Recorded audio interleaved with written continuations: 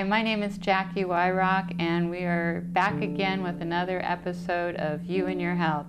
And today my guest is Lisa Schermerhorn. Lisa, welcome. Hi, thank you so much for having me. Thank you for coming to Orca Media. I see you've just opened an office not too far from here over on School Street. Yes. And this is where you practice hypnotherapy. Yes, Portals. It's at Portals Center for Healing, and I'm there part-time, and then I'm also in Waitsfield. I have an office there as well. So tell me how you got involved with doing hypnotherapy. I went through a very difficult time a number of years ago, and I was struggling, and I was going to conventional therapists a couple times a week. And I wasn't getting better, and someone had recommended going to a hypnotherapist, and I found myself feeling better. And I was really amazed at how much better I was feeling. And this woman that I met was a hypnotherapist. She was a Reiki master, and she did all kinds of really cool stuff. So I decided that I'm just going to learn everything that she does, because I wanted to be like her. And after I did that, I realized I couldn't be like her. I had to figure out what I wanted to do. Well, what's a Reiki master?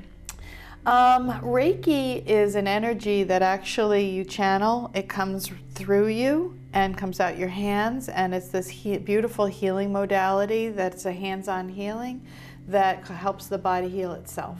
Wow. So how long does it take for one to become a Reiki master?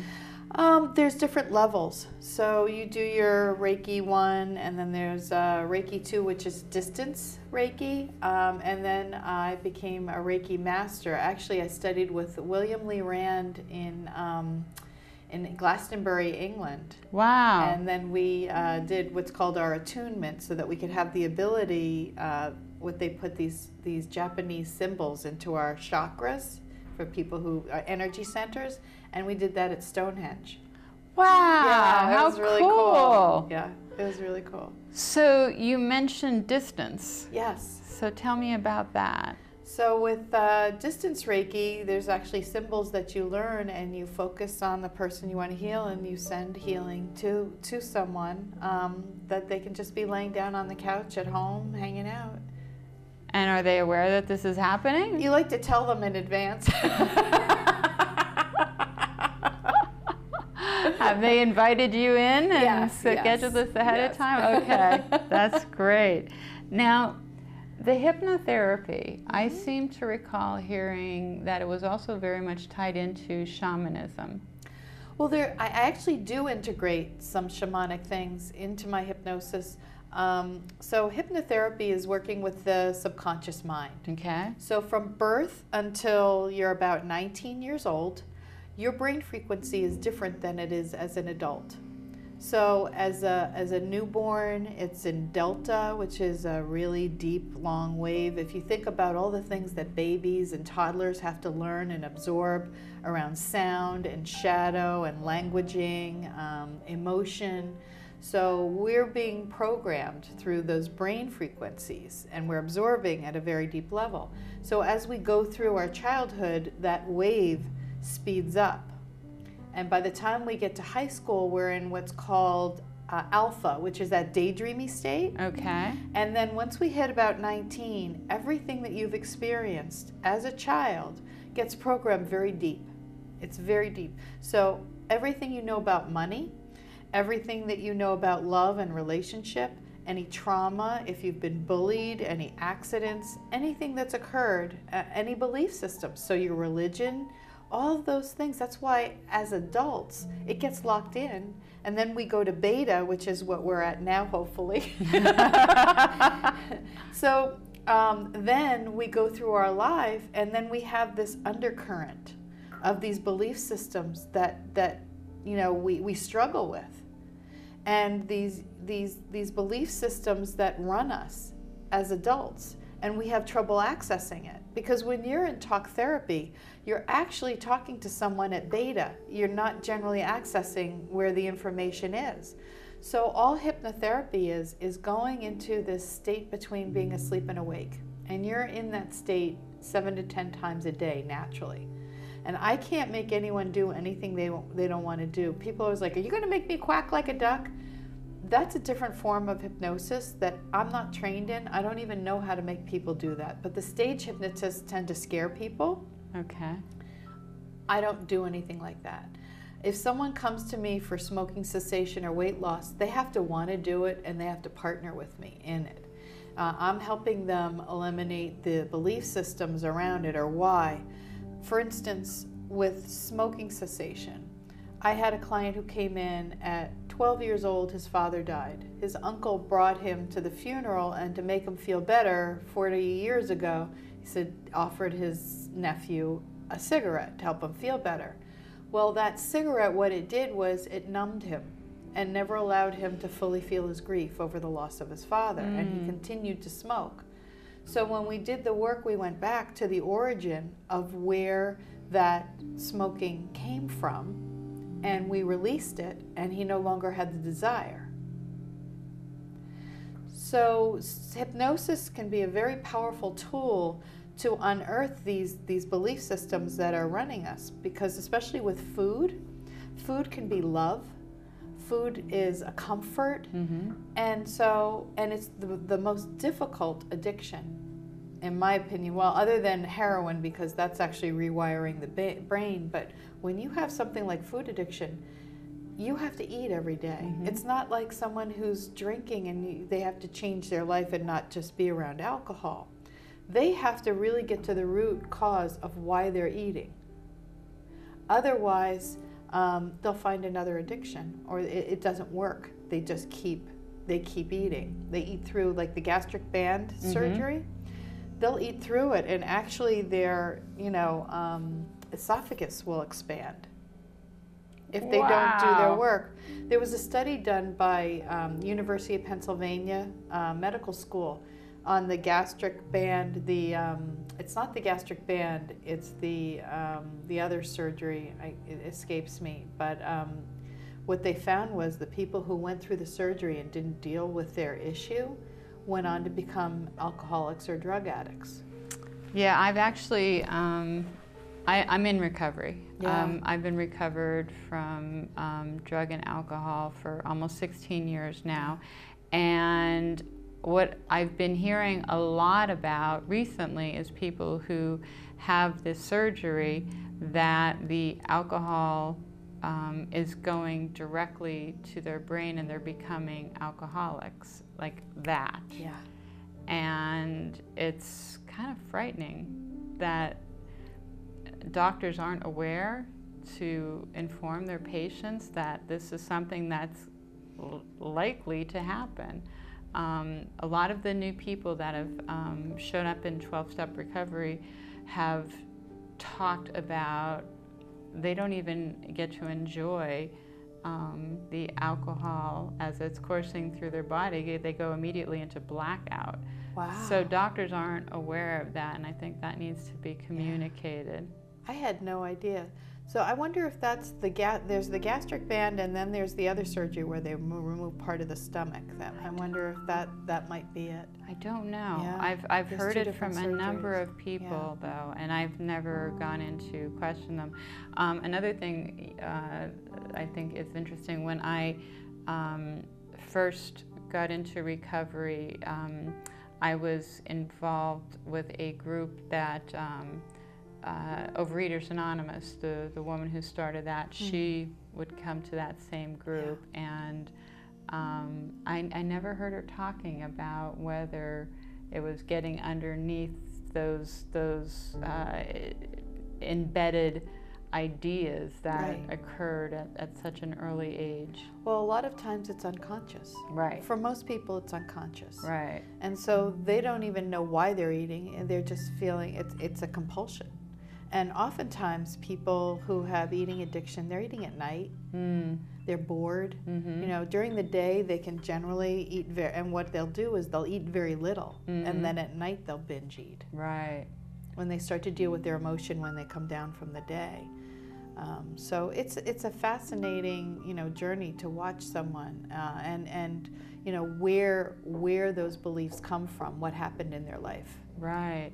Now, the other thing I wanted to ask you, you were talking about the ages of from birth through 19. What about pre-birth? Yeah. I've actually hypnotized people into the womb, because you can actually feel what your mother is experiencing.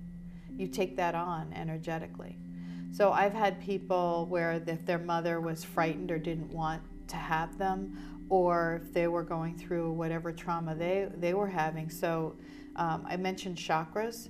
So chakras we have 7 energy centers, and the first one to form is at the base of the spine, and that's all about the fundamentals of what we need as a baby, the nurturing, love, being cared for, and our physical body. So as that's being formed, those are being, that belief system is being planted in at an emotional level into the first chakra. So you come in feeling unwanted. Oh yeah. Yeah. So I've actually brought people back to the womb and done some healing where we balance the heartbeats together and have compassion for the mother and have a better understanding of what they were experiencing and release any of those fears. I bring this up from personal experience. Yeah.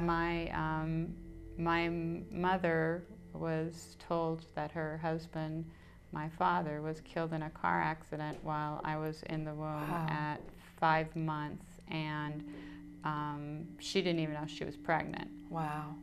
So she went through a lot of trauma, and I've always believed that that had to have been passed along to me. Absolutely. You take on the grief. As a matter of fact, I have a friend of mine who went through the same thing. Her mother was pregnant when, and she's had tremendous amount of grief issues throughout her life. And she could never understand why it was so embedded in her. Yeah. Yeah. Something to work on. Yeah. Yay! Another layer. Yeah, we say peeling the onion. Yeah, I was just talking about that. It is. So the hypnotherapy is the one area is that your prime focus? Well, you did mention, so I've studied different forms of shamanism over the past 18 years. And one of the things that I do is, in shamanism, they do something called a journey. And they do soul retrieval. So they believe that parts of you, when you go through a traumatic experience, parts of your soul leave. And a shaman will lay shoulder to shoulder, hip to hip on the floor, and someone will drum or rattle, and that creates this trance state. And then the shaman will go to what's called the lower world. There's upper world where spirit beings are, the middle world where we are, and the lower world where they believe the animal totems, power animals, they don't believe in heaven and hell, and where the soul parts have gone. So a shaman will go and retrieve those parts and breathe them back into your chakras, into your heart and your crown chakra. What I do is I actually hypnotize someone and have them go on their own journey and experience bringing those parts back themselves. How do they know which parts are theirs? Well, this is the thing. It's usually a younger version of yourself. So a 1-year-old, your 5-month-old could be, actually your 5-month gestational part of you could be there. Wow. And so if you think about, if you were a 1,000-piece puzzle and 20 pieces were missing, you're not whole. Right. So the whole concept of it is bringing back those pieces. And when those pieces are ready and when those pieces feel that it's safe to return. Now, they don't always come back. So this is an opportunity for you to journey down and retrieve that 3-year-old and hold that part and bring it back and integrate it. Or sometimes it's shown up as physical body parts, like heart, eyes, legs. I actually had one person actually, was literally energetically putting their legs back on, put back their heart, and then they said, I'm guided, there's this water I need to wash my eyes with. It's this holy water. So he went over and washed his eyes. When he came out, when he came back, I was staring at his eyes, and he's like, what's wrong? I said, your eye color's changed. He's like, what? He said, I've never been able to see my eyes. I never knew what color they were. And he went over and looked in the mirror. Before, they were like a gray blue, and then they had turned like this aqua blue. Wow. And he said, I can see my eyes now. Chills. I know. Isn't that cool? Wow. So everyone's experience is different. And I mean, I can't even, those are just two of hundreds of different scenarios that happen. Everyone's different. But everyone has a profound, experience with it. And also with the hypnosis, I do past life regressions. I do life between lives work. Yeah, I was reading about that. Yeah. Tell me about that. So the life between lives work is actually where you have a past life regression, then you come back a week later and you do 2 past life regressions in a row, because what you're doing is establishing, like, your soul has a thumbprint, and there's a personality, there's a uniqueness that's just you. So you're getting to see a thread, and then from there, at the end of the last past life regression, you're at the death scene and the soul leaves the body, and instead of coming back, we ask it to go to the heavens consciousness, to experience what it was like to be in the heavens realm. So you always come up, there's always a gate, and then there's your spirit guide is generally there, and the spirit guides will come and take you, and you get to meet your soul group, which is the group that you incarnate with or in different lifetimes with. So this is my belief, is that each lifetime is like a movie, and we just play different roles in the movie, and then we decide before we come in what lessons are here for our soul. And there's a council that oversees you and your decision of how you want to incarnate in this life. And then the different people in your soul group choose to behave a certain way so that that healing will occur. So when you think about a soulmate isn't that pitter-patter, I love you. Right. The soulmate can come in as someone to do some really dark, painful things to you, so that your soul can overcome that adversity for your soul's growth. So it's very different between a soulmate and then a twin flame, which is, someone who comes in that's the love, that true love, that bond that you have. But a soulmate, so it helped me become grateful for the people who harmed me in any way, or that I gave my power away to, because it made me who I am, and it's part of my soul's growth. So it shifted the way I started to see the world and see my life. And is this when the divorce happened? Well, the divorce is a year ago. Okay. So this has been going, the other work that I've done was from some childhood Okay. stuff. But the divorce has happened a year ago, New Year's Day. My husband of 30 years asked me for a divorce, and our marriage had been coming undone for a long time, so it wasn't that it wasn't expected. But it took me this past year of just learning to be on my own. Both my children had just graduated from high school, and I'm in high school, college. They both graduated UNH, and suddenly I was an empty nester, and I was, on my own, and I'd never been by myself. I met my, I call my husband, my soon-to-be ex, because he's not my ex yet. I never knew what to call him. So my husband, we're slowly working through things, but I look at him as my gift. I met him when I was 19 years old, and so he was the perfect person for me when I was 19 and he was 21. Right. And our soul contract was up, and it's time for both of us to just have different lives. Interesting. Yeah. I have one of those. I call him my practice husband. I learned everything not to do in a relationship. Well, 30 years is a long time for me to be practicing. Doctors practice medicine every day. That's true. And actually, that's why I wanted to do this show, is because our medical system has become so much about immediate gratification, Right. and is highly influencing our subconscious with television advertising about pharmaceutical drugs, and my personal experience of going to doctors and various ailments, and rather than looking at holistically what's going on with this person, body, mind, and spirit, take a pill. And it doesn't really seem effective.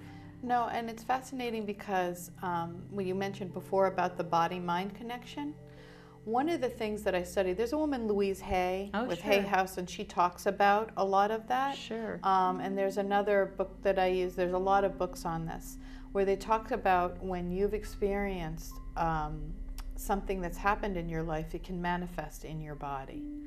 And so when you suppress an emotion and you don't deal with it, it will happen. Oftentimes people who have lower back issues, that's either feeling unsupported or financial issues. Shoulders, those are people who feel the weight of the world. Oftentimes there's a lot of metaphor around it. Neck, if your neck hurts, who's being a pain in the neck? You know, it really does work. Or knees, fear of moving forward, joint issues. Arthritis can be someone who's very rigid in their life. So what I do is I work with people on, when someone will fill out a form, I'll ask them about their physical issues, because that's often, to me, because I do a lot of detective work on finding the root cause, and I will look up in my books and find out what are some of the emotional issues around that particular part of the body. High blood pressure is like a volcano ready to erupt. What about low blood pressure? You know what? I have really low blood pressure, and I'm trying to remember what that one was about. Something about having difficulty in life, like energy, low energy in life. I have to look that up for you. It's been a while since I looked at that one. I went to, one of my best friends died. She was my best friend from high school, and I was asked to do speak at her funeral. And I found out a lot of things that were going on that she hid from everyone. And on my way home on the plane, my eyes were bright, bright red. And to the point where the fellow next to me was like, "Do you know that your right eye is really, really red?" And I looked it up, and it's, what is it that you don't want to see? What is it you don't want to know? And so it took me 3 days. I didn't go to the doctor. I just released the emotions around the pain, and then the redness went away. Wow. And that's not to say that everything is emotionally related, but there are a lot of things that go on in our bodies that we often create and suppress. I think it's fascinating to me that there are cycles for different illnesses that will pop up in the body. Like I remember when I was growing up, a big thing that you heard about was ulcers. And we don't hear much about ulcers today, but we hear about fibromyalgia. Fibromyalgia, yes. Fibromyalgia, I find, is people losing will to live. Like it's the loss of purpose. They don't have a purpose.